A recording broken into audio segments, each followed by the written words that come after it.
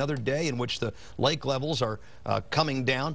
Lake Buchanan, Lake Travis, both are well below average. Of course, Travis now going on 20 feet below average, looking really low these days, especially out there in person. In fact, the lake's so low right now that the LCRA has been forced to close 8 boat ramps that are no longer in the water.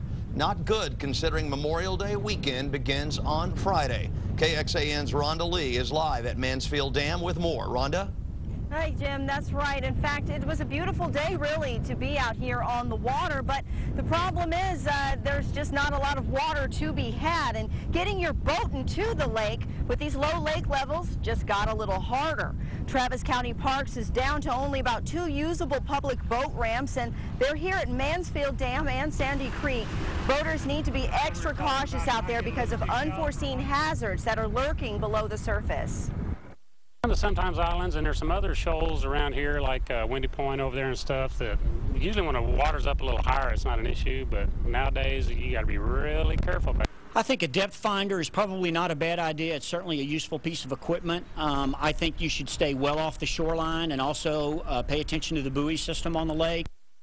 And stay sober. That's very important. That's one thing they wanted to stress. And too many boating accidents are caused by boating while intoxicated. Now, the city of Jonestown is operating a ramp that has 2 different launch lanes. And the ramps at Lake Buchanan, Inks, and LBJ and Marble Falls are, as of right now, open. But, of course, with the levels being that they are, those are subject to change. Authorities did want to make sure that you took a look at the LCRA.org website and even our website for the latest on what the levels are going to be doing this weekend.